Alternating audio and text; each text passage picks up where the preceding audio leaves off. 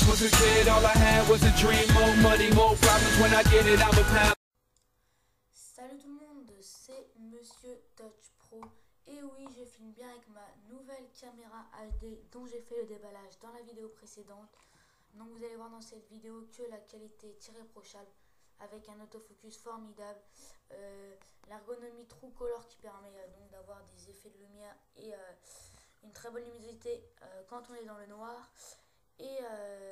Et donc voilà, des vidéos en HD avec le format 16/9. Donc pour ne plus trop s'attarder sur le sujet, dans ce petit truc je vais vous montrer comment faire pour renommer les applications sur son œil de vise. Donc comme vous pouvez le voir, Cydia je l'ai changé en crack par exemple. Donc je vais vous montrer comment faire donc, pour changer le nom de ces applications de son œil de vise. Donc on va lancer Cydia.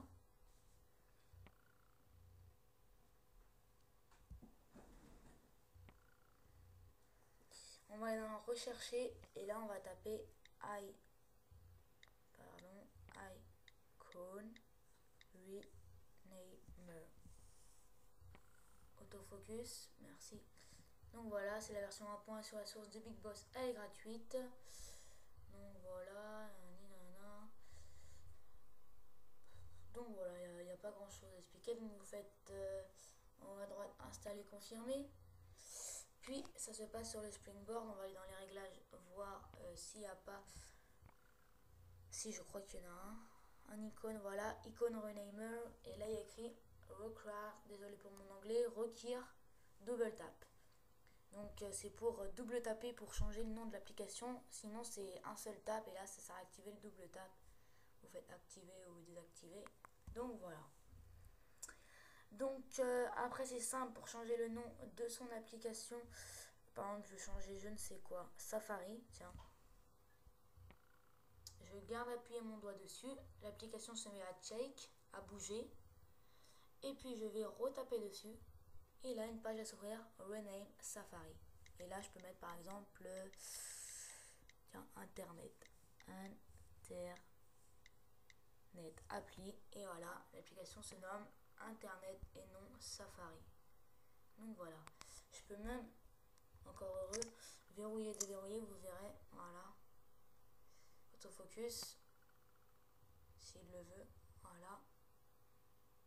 Et donc voilà, donc tout à l'heure j'ai changé crack, je vais remettre en Cydia.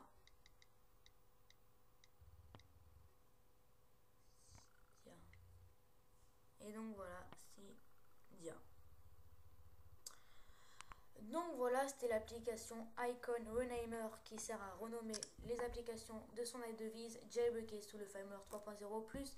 Donc c'était ma première vidéo en HD sur mon canal de YouTube.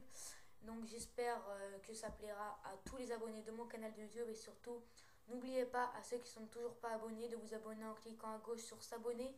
Cela permettra de recevoir toutes les prochaines vidéos que je ferai sur mon canal de YouTube. Si vous avez des questions sur ma caméra ou sur donc l'application, n'hésitez pas à poser vos questions dans les commentaires ou m'envoyer un message privé sur YouTube. Merci, au revoir.